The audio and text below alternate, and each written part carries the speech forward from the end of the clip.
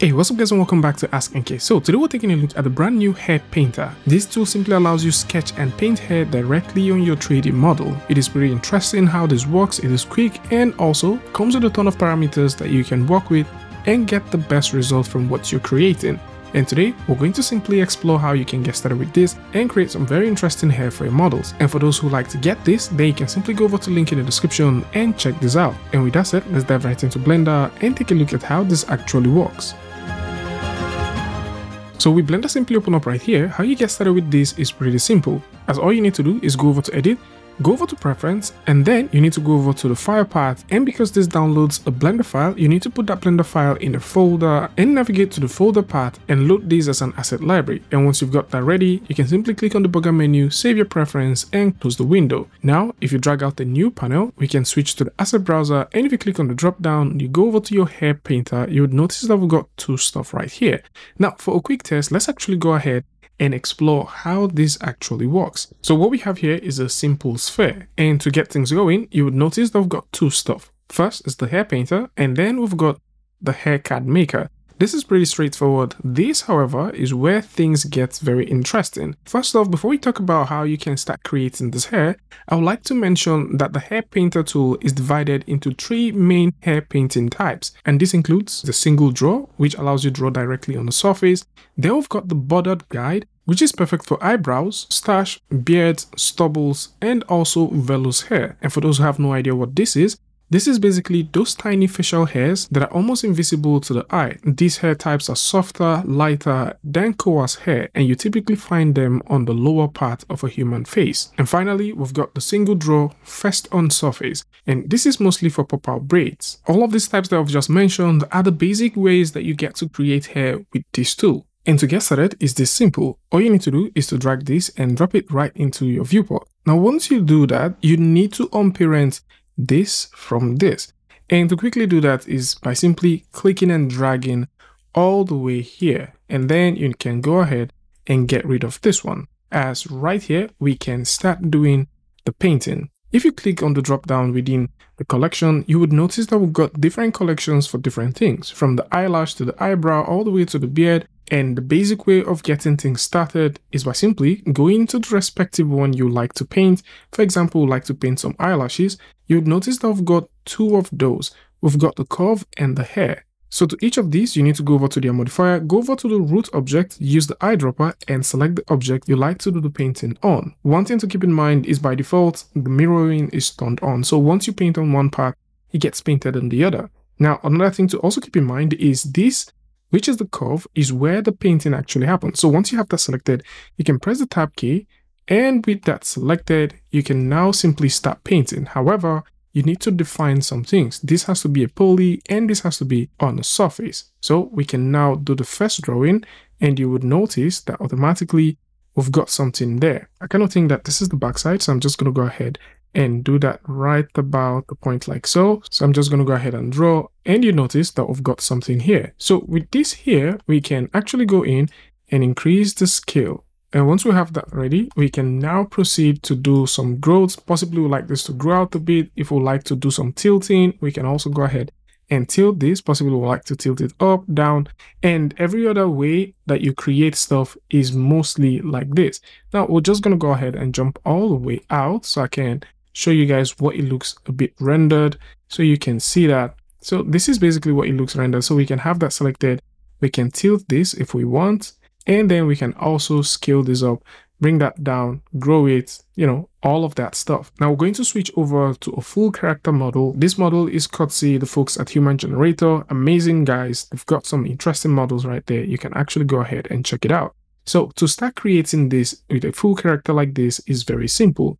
We'll still have to go through the very same steps that we did earlier, which is bringing in the hair painter, and then we can go in and specify the root object. And once we have the root object selected, just like we did with the first example, we need to select the eyelash curve, press the tab key, go over to the edit mode, set this to poly, and change the projecting type from cursor to surface. And once we're done, we can paint in the eyelash. And this has two categories. We've got the up and we've got the lower. The parameters for the up are specific for the up one, and the parameters for the lower are also specific for that one as well. Now, when you're done with the eyelash curve, you can now switch over to the eyelash hair. Within the eyelash hair, this is where you can subdivide the hair depending on what you're trying to create, and you can create a number of children for this. Currently, the basic number count is set to 2. You can crank that up if you want. You can also play with the clumping as well. You can choose to grow the eyelash, trim it, seed this, and also play with the density. So there's a ton of parameters for this that you can use to style these things however you want.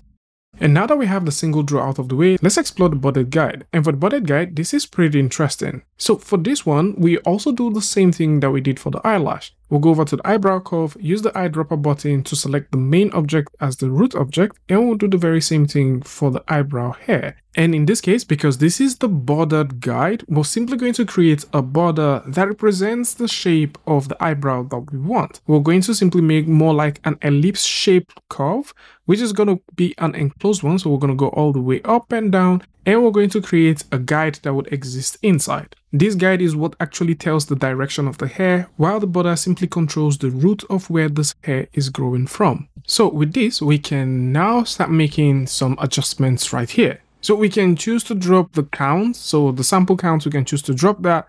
We can also choose to drop the copy count as well. Meanwhile, if you like to move this around, of course you can. What we can do is tap O on the keyboard, and this is going to automatically get us the proportional editing. I'm going to also click right here, select connected only, and if we tap G on the keyboard, actually let's go ahead and select the portion. If we tap G on the keyboard, we should be able to move things around. So I can go ahead, have that selected, and we can also move these parts as well. We can turn that off if we choose, tap G on the keyboard and extend this. Again, this is totally up to you and what you're trying to create. So you can move these parts around, mix these things up and get some very interesting result. At any point in time, you're thinking about making some updates, some changes to this, you can always rely on either of these two. Now, within the bordered guide, there are two types of hair section. First one is the main hair. So we can turn this off, and you can see what the result looks like, and we can also go ahead and turn this up. And of course, you see we don't have anyone. So if I turn the main one on, we have this, and if I turn the extra, you notice we've got a bit of extra one right there. We can choose to, drop the length down, we can drop the density, and these are for the extras. So you can play with these parameters again, depending on what section you like to deal with or work with. Same thing can also be said for the curls. As for the curls, you can also choose to play with the parameters and get some interesting result. And with this done, let's talk about the beards. So for the beards, this is literally the very same thing. And because this is more of a bordered guide creation, you can simply use the same formula that we used in creating the eyebrows to create the mustache and the beard. And just like we looked at with the eyebrow, you can also transform this however you want. Maybe a bit of rotation, some scaling, some translation, depending on how you like to style this, you can go ahead and explore them. And because these are collections, you can always make duplicate copies of individual collection. So in this case, we've just made the mustache and a tiny beard. What we can do is to go ahead and make a duplicate of the beard collection. And now that we have this done, all we need to do is select the beard curve, go over to the edit mode and delete the previous curves. And with this, you can now create multiple beard-like curves and have independent property control them. Now that we've just created a side beard, we can actually enable the topper, lower, or both sides. And this again is dependent on what you're actually going for. You can also go into the details parameter of individual beards and make changes to them however you choose. From direction to density, seed, root radius, and so on. All of these are here and you can explore them. And the pitch force is basically used for creating vellus hairs. And we'll just simply explain the vellus hairs, and here's a simple demo that shows you how these things work. So you can use the pitch force to actually get this thing going, and it is pretty interesting how much things you can get out of this tool. If you're thinking about making braids, how you make these braids are very simple. All we need to do is be within the curve mode, press the tab key, and instead of just clicking on draw and drawing, what we want to do is go over to the tools section, and we're going to click on only first. What we want the first vertex to be the only thing on surface. So we can use that to create hair like so. So we can actually drag that out and we can make more. So we can actually have one like so, and we can go ahead and make another one like this. And we can make a few of them like that. I think we can make one more like so. All right, so we can have those ones. And, you know, depending on what you're trying to make, you do have fun working with this one. I'm just going to undo a few of these and let's take a look at some other things. So if you just want your curves, say for example, you want to make like corn rolls and you want this to go all the way back, what you can do is also pretty simple. So we can come through and we can start our corn roll like so. Remember, we turned this off so we can have that corn roll go like that. And we can have another one go like this. And we can do the same thing for the rest of them. Once you're done creating, you can either use the proportional editing tool or you can simply use any of your transform tools to position this however you want. And you can always mirror this. So you can create on one side and mirror the entire thing to the other side. Now with the braids done, there's something I think you might want to check. And this is the root on any attach. And basically for cornrows, the hair actually comes out of the root for the cornrow to happen. And it makes sense to turn this on just so that you can add that bit of realism when working with this tool, especially if you're trying to get a close-up shot of your character. Now, there's also this very cool thing that you may want to explore, especially if you're trying to hide a couple of geometries from your viewport. What we can do is to go over to our inspector, click on the filter, and from there, we can simply turn on viewport display within the restriction toggle. And with that, we can turn off the braid curve on the viewport, and this leaves us only with the hair itself. And this is dependent on what you would like to make. So at any point in time, you're thinking about, you know, editing these things yourself, making some changes, hiding some stuff from the viewport, you do have all of these options. Now for the properties, there's a couple of cool things that exist within properties, and this includes properties for the tail and also the hair tie. There's also a shape property which you can use to reduce or increase the scale of the braid. You can also play with the thickness, and this is just in case you like to get a bit of a loose braid. You can have that. You can also play with the length if this is something that you're into, and if you like to have a bit more of a fluffy braid, you can of course go ahead and increase the scale, and overall you can play with this and get some interesting thing out of it. By the way, if you're working with the braids and you like to change the object which is used in tying the braids, you can simply lock in that object right here. You can turn this off if you want, and you can also proceed to turn this back on. And you know, again, this is depending on what you want. And just in case you have this turned on, maybe you like to have that, you can definitely go over to your materials and you can change the color from there. Also, you can go over to the braid section and you have a couple of interesting properties right here, which deals with the noise, the children, and also the sample and radius. These properties are right here and you can explore them and use them to enhance your braids and make them look as beautiful as you want them to be. There's also the hairline, and the hairline works basically like every other thing that we've talked about. This is really good for those who are thinking about making ponytails, or possibly you just want to have some baby hair on your model, or possibly you just want to shave the hair, you know, get some very interesting looking hair around your character's head. Then this is definitely going to be the right one for you. The hairline tool is super cool. It has a lot of features that you can go ahead and explore, and you can do some amazing looking stuff with this. The creator did make a few demos, and these actually shows off some of the cool potentials that this tool can actually bring to the table.